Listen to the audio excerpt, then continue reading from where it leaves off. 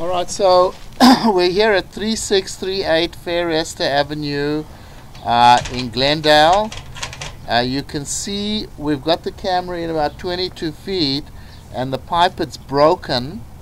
There's a big hole in the pipe over there that the camera doesn't go through. Obviously it's going into the hole. You can see there's even some roots there and the pipe is broken on the cast iron. This is located underneath the foundation of the house, because if you come back a little bit, it kind of dives down there, and coming back there's an old backflow valve right over here with no flapper on it. So there is a backflow valve under the house. Of course the house is lower than the street level. There's no flapper on it, so that needs to be repaired, and the pipe needs to be repaired underneath the foundation of the house.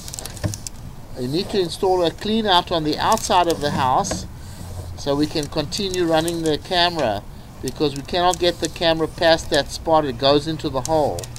The rest of the pipe coming back is in fair condition. This is some ABS pipe that's in good condition. So what needs to happen is that backflow valve needs to be replaced under the house, and a new pipe needs to come to the outside and a clean out installed, and then we can continue the inspection. So right now the sewer line is in very poor condition. We'll go ahead and stop the recording over here.